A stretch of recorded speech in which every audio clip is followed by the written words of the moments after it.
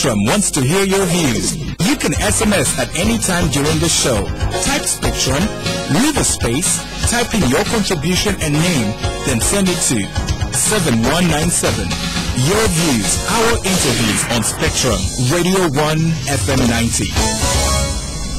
A very warm welcome. This is Spectrum on Radio 1. I'm your host, Edmond Kizito. On Spectrum tonight, Uganda declines in the latest World Press Freedom Index. How bad is the situation and what factors could be leading to this decline? Uganda has dropped 43 places to the 139th position in the press freedom rankings, according to a report released recently by Reporters Without Borders. A report released today by the Human Rights Network for Journalists indicates that in 2011, up to 107 cases of physical attacks against journalists were documented, doubling cases reported in 2010, which stood at 58. Uganda is explicitly mentioned in the publication Press Freedom Index 2011-2012 as being one of the countries with the most dramatic fall in press freedoms. One of the 179 countries on the Press Freedom Index, Djibouti, Malawi, and Uganda, saw the biggest drops. The drop is being attributed to an increased government crackdown on freedoms and the response to the walk to work protests. Journalists who have covered the walk to work protests and the rallies called by the Activists for Change have reported being intimidated and singled out for attack by police and plain-clothed security. It has been widely reported that Isaac Kasamani, a photojournalist with the Daily Monitor newspaper, barely survived a bullet as he took pictures at an A4C rally, while several other journalists reported injuries. The legal regime in Uganda continues to curtail media freedom, with journalists being charged under draconian laws, including those long nullified by courts. The conditions under which journalists work and the lack of unity among them has also worsened the situation. Human rights activists are now expressing fear that if the current trend is not brought to halt, journalists will continue to come under attack, an issue that may shrink the freedom of expression of the media. Now, government has often argued that Ugandan journalists must stick to professionalism and stop being taken up by propaganda and what government says are lies by the opposition. So tonight, we try to analyze the state of media freedoms in Uganda, taking into account two reports that have just been published. Our guests tonight, Mr. Haruna Kanaabi, Executive Secretary of the Independent Media Council. You're most welcome, Mr. Kanaabi. Thank you. We're also joined by Ms. Grace Natabaalo, Program Associate at the African Center for Media Excellence. You're most welcome. Thank you. We're also joined by Mr. Geoffrey Wokulira Ssebagala, Coordinator of the Human Rights Network for Journalists. You're most welcome, Mr. Ssebagala. Thank you, Edmond. Good evening, listeners. Haruna, let's look at this report. A jump or a drop from 107 cases to 107 cases from 58 in the previous year. What caused this dramatic jump? Yeah, it is very obvious for those who have been following the trends in Uganda. One thing we must realize is that press freedom does not stand out on its own. Press freedom and democracy, they are bedfellows. So if one is lacking, definitely the other cannot exist. Over a period of time, we have seen that there hasn't been the realization of true democracy or real democracy in Uganda, which includes people holding accountable their leaders in different forums. So whenever this challenge is faced by them, they resort to the crude methods. So what we saw last year, and which brings up this dramatic trend, in fact, there is something interesting, is that you are talking of 107 cases from 58, which include physical attacks. And the number of the physical attacks, I think, takes the lion's share. So why? Because after realizing that the opposition, in my view, that has resorted to other methods of airing out their discontent, and the media is giving them platform. So what do? Either you box the media or you confiscate the camera to deny them that opportunity to show people, and also to deny the other side the opportunity to express its view. So what we should be looking at is whether we have what you call grounded democracy. Theoretically, it might be there. We have a constitution which guarantees us all these freedoms. But what about the existing laws? What about our own appreciation of this democracy? For example, if I'm in this studio and I'm with my colleagues, do they look at it as a debate or a fight? So if they have this mentality that if I'm arguing over something and we have a disagreement and we have to resort into fist fighting, then that means they have not realized the importance, and they do not also tolerate what I would call decent views. So in the process, you have this kind of scenario. We'll talk about your parallel between press freedoms and democracy at some stage. But Geoffrey, we see, and I'm looking at your log here, your booklet that you published, the report, most cases, well, a big number, disproportionate, large number of cases were reported in April and May during the walk-to-work protests. Some people would say the government is being responsible, the media is giving a voice to the opposition, we're bent on anarchy, and the government has to gag the press. What's wrong with that? Eddie, I think I would like to also re-echo what Haruna said. You know, the rights really, if you talk about freedoms or rights, none of these rights really are independent. Every right is interdependent. If you're talking about democracy, press freedom is the cornerstone, which really audits what is inside democracy. And when you look at the assembly, people are trying to express themselves. When you look at the right to life, when you look at every right or freedom, it's interdependent. One feeds the other to make what they call democracy.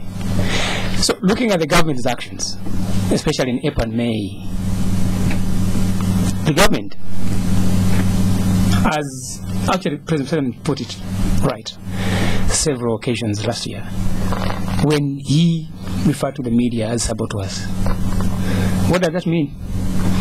The media is being viewed as a nothing-to-do group in this country. They don't want development. Yes. But what's wrong with the media to audit properly investment, which has taken... Well, the people who are building a hotel on the top of the hill. They used to do flowers somewhere in Kawempe. Now they're building a 5-star. Yeah, this is what people need to know. Who's high? They shifted from grain to that. They're giving us a beautiful hotel. Go on. Yeah, and when really one analyzes the trend, one asks, where is the investor? Who is the investor? President Museveni has been talking about jobs, creating jobs. But yes, how many companies do we see collapsing, which have employed as many Ugandans before the ayers and those ones that are being promoted? Yes. Look at Nice Plastic. James Mulwana. Yes. He actually nearly screamed fall.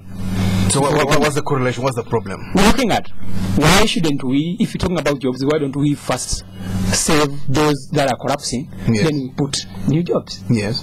So if the media comes out with, to analyze the trend, why favoritism really is at hand? Favoritism. Why are we looking at protection from the executive, the ayah?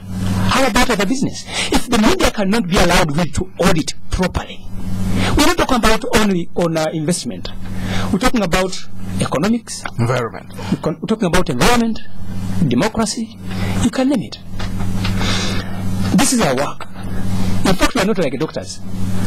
Journalists are doing a constitutional mandate. Yes. Doctors have no calling. I mean, they don't really. It's not like a service. What is it? Doctoring, like medicine. Yes. It's a job. For us, we are not in a, I mean, we are not, this is not basically earning money out of journalism. We are doing a service too. You could do it for free. Yes. What we are looking at is if such a right, which is a cornerstone, yes, can be undermined. Yes. People are not allowed really to show the true picture of an event like walk to work like last year. Yes. Well, what is that really government is trying to protect?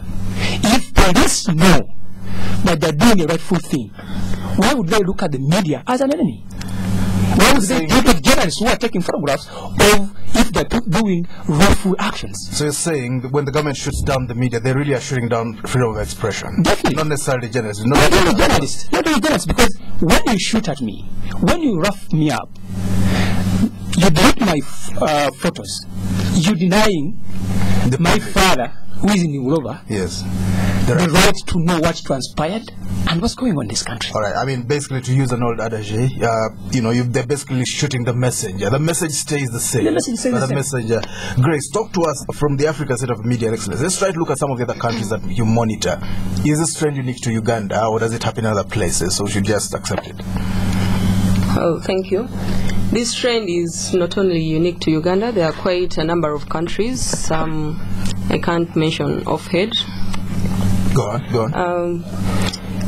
Most African countries are seeing a decline because after the Arab Spring, a lot of riots broke out in Egypt, in a few areas elsewhere, and all this time the journalists were trying to portray what's happening on the ground. The government was trying to curtail their freedoms. We have the issue of online media. People are tweeting, Facebooking, but in countries like Ethiopia and Eritrea, you can hardly send a message out without the government, filtering it. So the situation is not only unique to Uganda, but... Well, you mentioned the Arab Springs. Those are places where revolutions are happening. Yes. So where there's a revolution, there's a crackdown on the media. Yes. Well, we look at that in more detail at some stage. Listeners, this is Spectrum on Radio 1. Tonight, Uganda declines in the World Press Freedom Index. How bad is the situation, and what factors could be leading to this decline? You'll be able to call in later to contribute to this discussion. Haruna, you said where there's democracy, there's press freedom. Where democracy is curtailed, press freedom suffers as well. Yeah, we have democracy here, well entrenched. Elections every 5 years. Yeah. You can have, some people have said that we have selections, not elections. It depends on which side of the road you are. But yes, we have had regular elections. We have also, you should also add that we have had, I think, Uganda leads in a number of political petitions we have had in court this year alone. I think we have seen something, last year we have seen something like about 10 members of parliament being thrown out of parliament. What does that mean? We have also seen a cabinet where you have quite a number of ministers either being forced out of cabinet, or the public is pointing fingers at them, and to the extent that even the parliament has refused to appoint the Parliamentary Appointments Committee some ministers who are questionable. So what does that show you? Because you say we have democracy. Yes, we might be having a semblance of democracy. What do you mean? We have elections every 5 years? Something is the winner who takes it? Definitely. But we have observed elections. We have seen elections. In some of the cases, if I read very well that report, it refers to cases where journalists were beaten covering elections. Yes. Why, if it is a good exercise, why don't you want the people, as my colleague Ssebagala say, the auditor to audit you? Let the public know what is happening. But why are you chasing journalists away? We also had cases during the NRM primaries. What did we see? I have never seen the ones in Nambole. No, forget about the one in Nambole. Before, the ones in other places. Before Nambole. Well, we saw movie style sceneries. Not only movie style. I have never seen an election where people hold axes and they want to hack each other. Maybe they'll go to the forest. No. Go on. So, when you combine all these factors, by the way, you reach a conclusion that as Ugandans, I think we need to go back and reflect on where we are and where do we want to go. So if we are talking of elections, I don't think that there would be people crying foul every time that have been rigged. They petition court, then you find that the court is agreeing with them that yes, there was buying of votes, there were rigging, there are all these factors. So that means we are not yet there. We might not be like Ethiopia. We might not be like Eritrea. But if the benchmarks are the same, where we want to grade the European countries, when we talk of democracy, and we say that we are also part of the international community, then definitely we must accept that these are the standards where we want to be. Right. And in my view, we are not yet there. We're not yet there. Geoffrey, I'd like you to talk to us, give us some snapshots from that report. But before you do that, Grace, some people have said that some journalists have become activists as opposed to professionals. Some have gone to parliament, but some, even in the media, they become activists, politicians and other things. Yeah, well, there's been that debate of differentiating between journalism and activism, but, well, journalists are people, so everyone has their own point of view, but I personally wouldn't, if I was still a journalist, I wouldn't want to put I wouldn't say I'm an NRM supporter or an FDC supporter. As journalists, we are supposed to distinguish our where we fall. We are supposed to keep that separate from our work. So I can understand where people are coming from. There've been a few cases, though it's you can clearly see it in a few reports here and there. But when you talk about walk to work, when they begin to beat up people, they don't ask them what is your party card looking like before they begin to hit them on the head or whatever. As long as you walk. If they're in the field, what do you expect them to do? And you can't tell who supports which party or not. You cannot tell that. All they have to do is just relay what they see on the ground. So basically, most cases came through walk to work. Are you saying these people did not want certain scenes reported? That's why they hit her, especially police. Police was the main culprit here. Yes, if a police officer saw a photographer aiming the camera at him while he's whooping someone, he doesn't want that to be relayed. So the next minute he goes for the journalist who has the camera, deletes the pictures, beats him up, and runs after him as well. A cat were chasing a rat. Geoffrey, give us some snapshots in this from this. Before I give a snapshot, you talked about the walk to work. When you look at the return of Dr. Kizito from Nairobi. Yes. When President Museveni was swearing in at Kololo. Yes. And Kizito was coming from Entebbe. It's one of the, actually, that was the event where we saw most cases came from that. Of journalists being beaten up? Being beaten. Where, in Kololo or where? No, along Entebbe Road. Shot at, beaten, confiscating and vandalizing their equipment. But it was just really a return. I mean, people were How do you explain that? Analyze that for us. Explain it to us.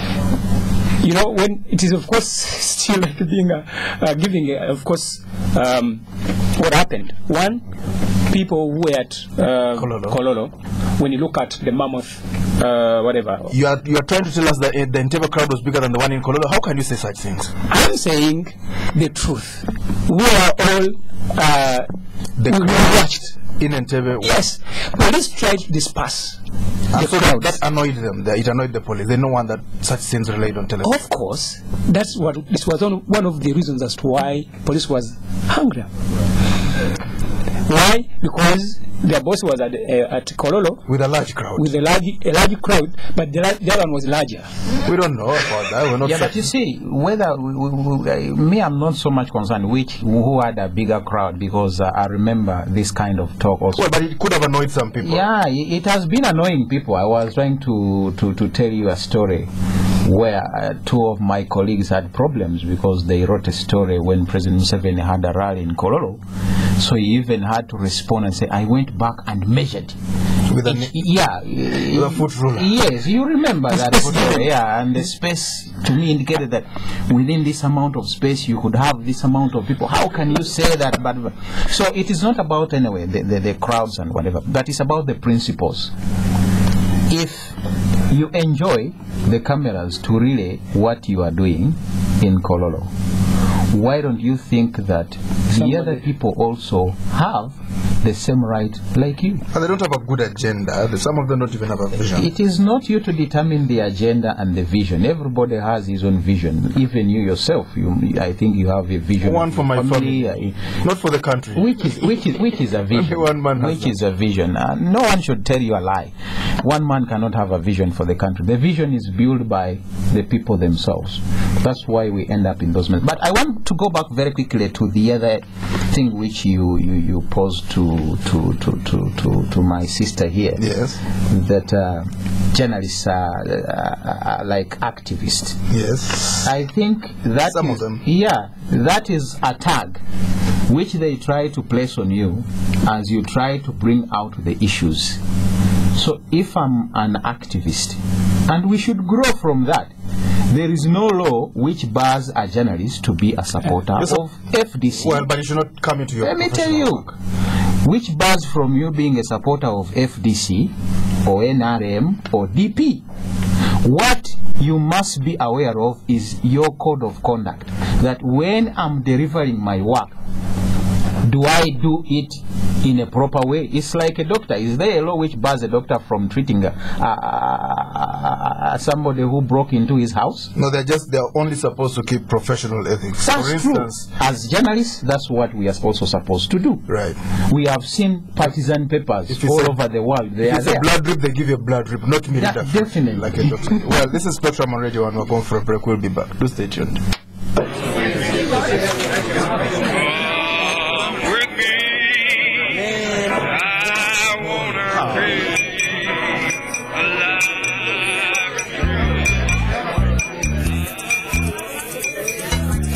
I want to be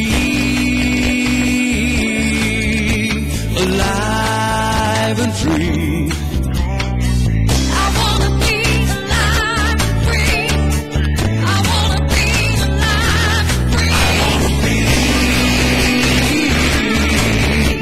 alive and free. I want to be alive and free. I want to be alive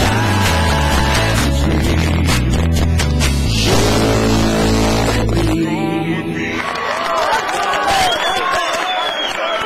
Uganda Waraji, the spirit that binds us. Strictly not for sale to persons under 18 years. Please drink responsibly. Special fares to the US, London, China, and India, with extra baggage allowance on selected flights. To book your flight, contact your local travel agent or call us on 041-7800-900 or book online at qatarairways.com/UG. Qatar Airways, world's 5-star airline. Terms and conditions apply. John, Mike and I, we go back a bit. We knew John at the beginning, working for someone else. But he was different. He had vision, saw opportunities. He started working towards his goal, opened his own garage, and worked, learning the hard way. His reputation spread. Trust, consistency, quality. So many people were coming to him from all parts. He made himself and his whole street prosper, and also help friends see the potential in people and helping them on. But John never shouts about all his success. He's just who he is. Special. So here's to one like John, who make a difference, who enjoy Nile Special, the rich, satisfying taste from the sauce. Nile Special. You've earned it. Not for sale to persons under 18. Spectrum on Radio 1 FM 90 is brought to you by Stanbic Bank. Welcome back on Spectrum tonight. Uganda declines in the latest World Press Freedom Index. How bad is the situation and what factors could be leading to this decline? Our guests tonight, Mr. Haruna Kanaabi, Executive Secretary at the Independent Media Council. Miss Grace, also a veteran journalist, used to work for a newspaper called The Chariot. Some of you who are older will know about it. It was one of a kind. One of a kind. You need to say it to believe. Why bringing back Miss Grace Natabaalo. Maybe he'll bring it back. Miss Grace Natabaalo. I'm telling you, it's something to look forward to. Miss Grace Natabaalo, Program Associate at the African Center for Media Excellence, and Mr. Geoffrey, Wokulira Ssebagala, Coordinator, Human Rights Network for Journalists. Grace, can you talk to us about some of these episodes? For instance, in this report, they mention someone who wearing a WBS TV jacket who shows up, and then there's a scene around Mulago. Can you talk to us about that? What was it? And he was being shielded by police, and he was not a TV journalist. Talk to us about that. Yeah, according to accounts from a number of journalists that I managed to talk to, they say they did not know this individual, and some of them were saying that apparently security was placing a few sources within the media fraternity just to spy on the journalists that were there. Someone is planted by security, apparently. Yes. He's not known by the... He doesn't even come from WBS. No. But he's wearing a flak But jacket. he is wearing a flak jacket. In broad daylight? Yes. To spy on journalists? Yeah, apparently. And where he comes from, no one knows. But he's right there with a camera filming. What purpose would that serve? Well, maybe listening in on journalist conversations. I don't know what exactly it would serve, but... Well, no, police has its own department, which is supposed, I think, covertly and clandestinely to film and whatever. They have been using it. And sometimes they would call people and then play the footage to find out. But that's okay. But the problem, I think, with that particular scene, one, there is unethical conduct of police. Yes. In this case. But there is also a criminal element in it. What is criminal? Impersonation. Oh. Impersonation is a crime. Yes. If you call yourself what you are not, it's one of the crimes in our penal law. Yes. Unethical, when you read the code of conduct of the police. Yes. I don't think they are supposed to act in that manner. Yes. But on the other side, it was also intended to use it against the media, to portray the media in a bad way, that you are yes. Because this man wearing this jacket, WBS TV, apparently was blocking the police from arresting Ssebagala. Definitely. So they wanted to say that the media is getting involved actively. So it was kind of like a staged act. Oh, really? But did you investigate it, or are you making wild allegations? Where did the man come from, and where did he disappear? He disappeared from to a police vehicle. He ran into the police vehicle, and he was protected by police. Up to today, to Riagumanawe, who was on the scene until he was transferred. I don't know where he is now. He's still in Kampala. He's still in Kampala. He was in charge of that area. He has never told us, including the journalists there. I don't think anyone was ever called to write a statement. What happened? What happened about Timothy Sibasi of the WBS General Secretary was hungry at the scene. I received a call from him towards the end of last year. That particular scene, yes? Yeah, that same particular scene, and he was saying police was summoning him to go and record a statement for assaulting somebody. I asked him, don't go. Let them come and pick you at WBS. Yes.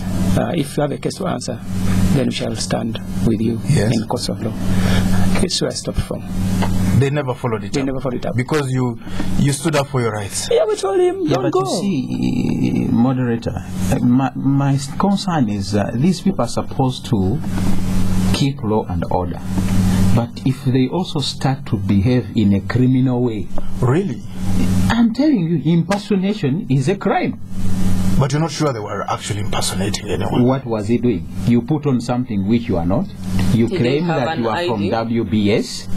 Everybody thinks that you are, actually, when you are not. Even the management of WBS, they say they have never even seen... So where did the jacket come from? They have never even seen this guy closer to their gate. He's never received a salary from that place. In fact, if they also printed the jacket, even that is also a crime. It's forgery. Grace, talk to us about this unity among journalists. There's some people say some journalists work for journalists, for the media, for the industry. Other people are sitting on the fence. Sorry? Well, disunity among journalists. Some people say the media is deeply divided. Some people like you are fighting for the industry. Other people are watching from the sidelines. Does it contribute to this kind of abuse?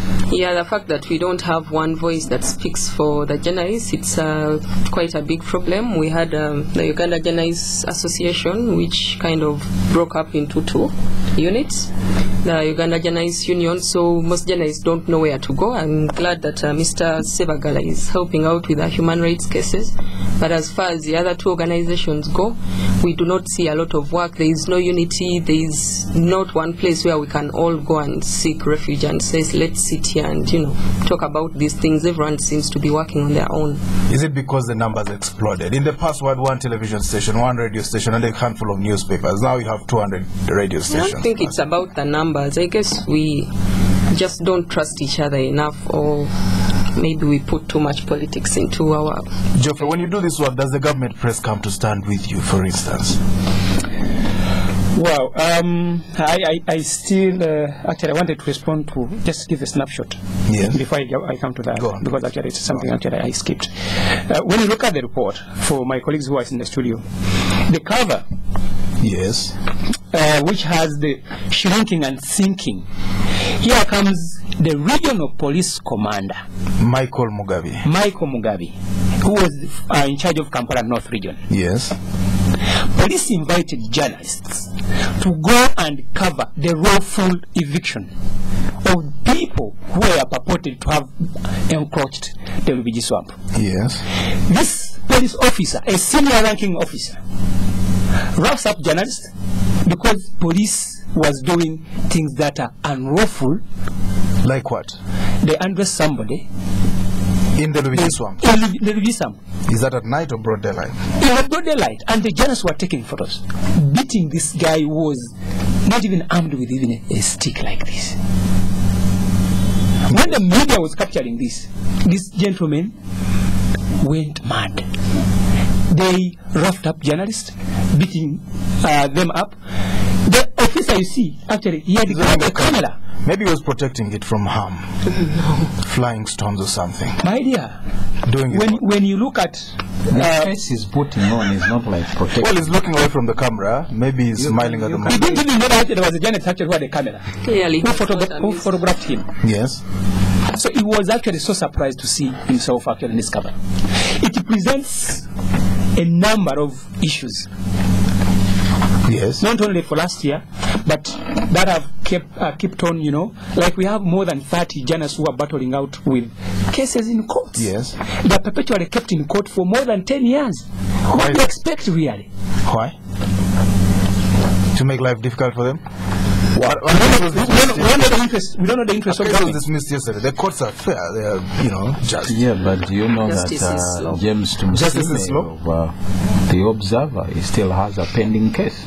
And I stood as a surety for him, and every time I have to call on him to see whether he's still in Uganda, because if he you have to check. No, because you stood surety. Yes, I'll have to pay. But the case is still pending in the courts of law. Grace, how about these journalists whom you say in this report you claim are taken in against, versus laws that were struck off the statute books? Does it happen? Is it reality or is it fiction?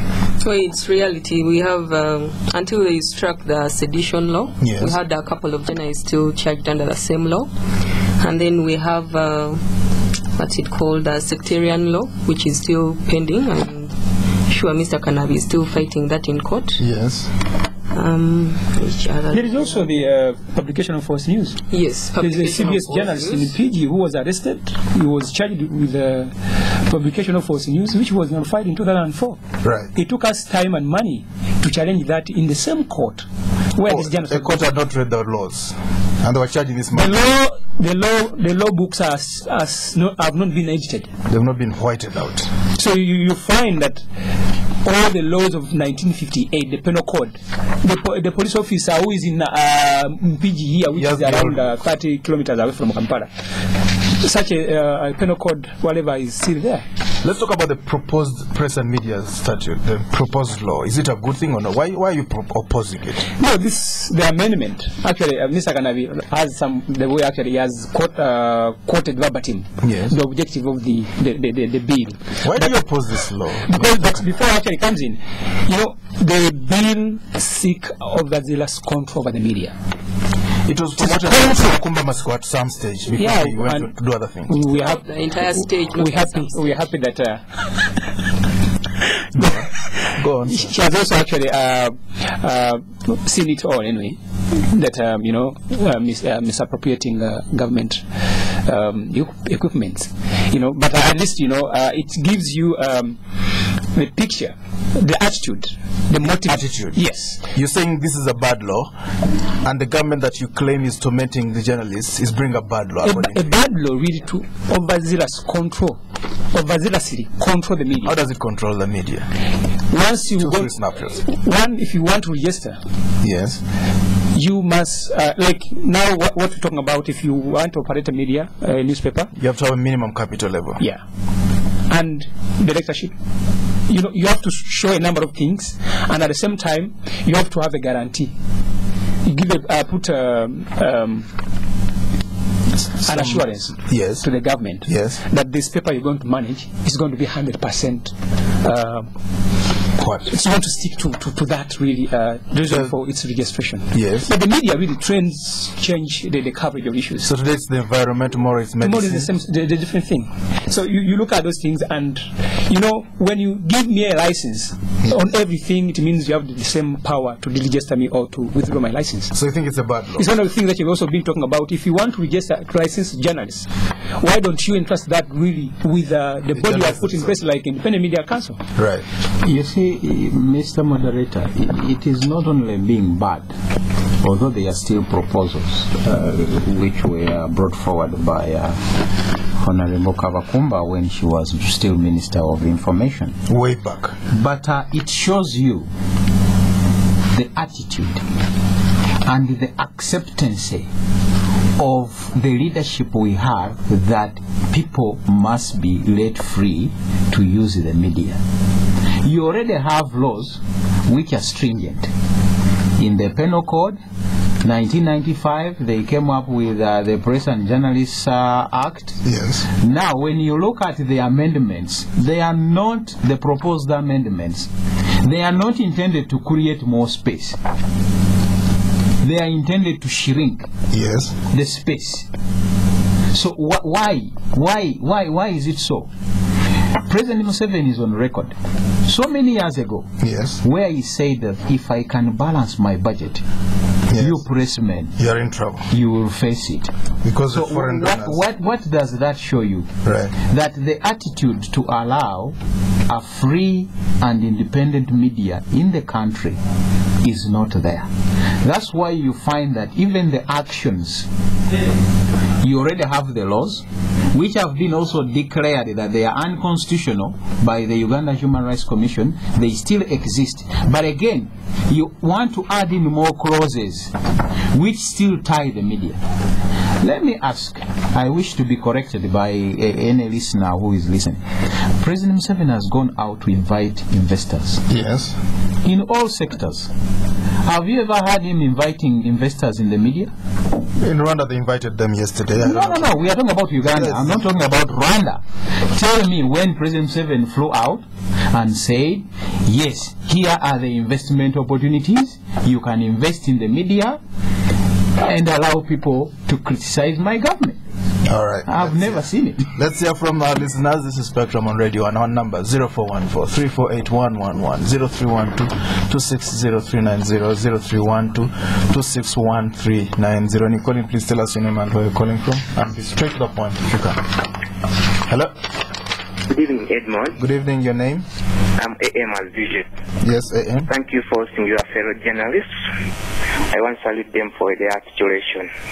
Ssebagala plus Mr. Kanaabi and the Madam. I want to start from Mr. Kanaabi's question. He has been asking the president that he doesn't encourage investors to go to media. And how many foreign radios do we have? Foreigners owning the radios. Look at Monitor was bought by a nation group of companies. So my issue to our brothers, especially the young journalists, some of them are a bit emotional, some of them are opposition. They have, instead of balancing their paper or reporting, some of them are opposition. And for us as consumers, we need to hear from both sides. So what matters important is just to give the information as it is, but not just changing it on your based on your interest. Thank you. Spectrum, hello? Hello? Hello? Yes, sir, your name? Good morning. Good evening, I'm sorry. Good evening. My name is Geoffrey. Yes. I just want to go to the gentleman in the studio, but I agree with them some of the issues they have raised. But we also have to consider so many factors that are bringing in the human rights abuses, which actually should be tackled on both sides, not government and the now on the area of the media particularly. The media actually, I would consider them that they are most marginalized in this country, especially to teachers and the rest. When you look at the media houses today, they are the most exploited lot. And the human rights people, if you are fighting for rights of these people, categorize them first where they are working. And then the issue of them being harassed on the street and so on can also come in. But look at them when they are arrested. How are they treated? Even their workplace. You know, this is double human rights abuse. And I would like to see some of the people who represent actually the journalists taking this thing matter as seriously. Right. Spectrum, hello? Hello? Okay, let's get back to the studio. Geoffrey, your response. The AM says, you have the Nation Media Group, and yet you say there are no foreign investors in the media. I will leave that to Haruna. But I can handle the second question of journalists actually being the most marginalized. I entirely agree, and we have commissioned another research into this to understand the causes of whether it's true or not. And we expect to release that as we celebrate this year's World Press Freedom Day. Yes. Just to bring out what are these issues, talking about employment and a number of things. So it has been talked about for many years, and for us, we believe that I think we need to do a scientific research to ascertain really the reason for whether this is true or not, and then also find ways of addressing it. Right. But of course, it is coming out because one of the cases last year we recorded were several journalists were laid off without pay in one of the papers. One of the newspapers. One of the papers. Yes. And at the same time, many journalists go unpaid. We have received cases. Yes. But because we don't want to be seen as trying to fight the media itself, yes, and being on a number of fronts, yeah, we have, what we do is we write to them, to the media houses, asking the media them, owners. Yeah. We have received this complaint, could you please actually address it? And they have responded to many of those who have written to. So really, we shall really come out with clear finding, not speculation, but we want to have something really scientific. All right. Yeah. Grace, talk to us about this issue of, as the journalists go out to cover some of these things, they could go to war fronts. Do they have flak jackets to deflect bullets, for instance? Do they have protective gear? I think the riots last year, immediately after the elections, were an eye-opener to so many media houses. I've seen quite a number of journalists wearing the flak jackets, but those are the main media organizations like Daily Monitor, the New Vision, and some TV stations, but you have several radio stations that hardly make which can't afford a bullet-proof jacket. How much does it cost? I'm told it's about 5 million, between 3 and 5 million shillings. One jacket? One. And how many reporters are in each newsroom? This is not the worst. Well, they could have one. It's not a worst situation. Well, but you bring bullets flying all over somebody the says place. he was shot at. Yeah, a Capital Radio reporter was shot in the leg. colleague. Yes. And Radio Simba journalist. Yeah. Last So year when we you're were- covering riots, you need bulletproof jackets. Yes, if you can get one. But still, I think plus there is a law proper which restricts the identification. importation of But the way the police behaves means that you need a Body- bulletproof body kind of like bulletproof. suit, because we have a journalist. who But you've was- also seen the way the police dress when they're going to come to Yeah, deal with why riots. shouldn't the journalists dress in the same way? Go on, Mr. Kanaabi. I don't know. But this brings me back to the state as a guarantor of the safety and the human rights of every individual in this country. We are talking of the media. Yes, there are quite a number of issues which intentionally, in my view, the government has not looked into. Like what? They are employment laws which governs all companies that operate in Uganda. We have not talked about that. You're talking about a minimum wage? or what? Yes, we have foreigners who earn more than nationals. What's wrong with that? But the vice president said the minimum wage would cause Unemployment, people would be fired. Unemployment, So that is another issue. So who is going to save Ugandans from that? You talk of the protection. It's not only with the media. What about people? I have seen people demonstrating who work in some of these Chinese companies' farms. Yes. The way they are treated. Even government. No one gives them the protection in government alone. So there are quite a number of issues, which takes me back to the issue of Ssebagala, and I like it. The auditing. Auditing So the government. when you poke your nose into that, then you become an economic saboteur. When you look into an investor who is abusing the rights of your fellow Ugandans, who is not abiding by the rules of the game set up by our parliament, which we spend a lot of money to elect, Even to and then you bring out these views, then the president would say, would come out and say, you are an economic saboteur. So it takes us back to the responsibility of the state. Those who take up the leadership, they must know, and I think very many of them know, that they have that responsibility. And it squarely lies on them to ensure that all Ugandans are protected, wherever they are. Two, I want to respond quickly to the gentleman who said that a foreigner bought in Monitor and whatever. Yes. I want briefly to share with him how the Monitor went. Yes. Because it was owned by Ugandans. All of them, all of it. All of them, 100%. 7 of them. They were Ugandans. Yes. What happened? The government, which was supposed to protect them, support them, it was the first to squeeze them out of business. Cancelling adverts in 1993. Yes, they denied them adverts. They depended mainly on the sales of the paper because of what they used to write, and people used to like it. So the government sabotaged So them. finally, they found themselves in a box. What do? They invite Aga Khan and say, come, why don't you buy shares in this paper? Aga Khan brings in his money, they get shares. What happens next?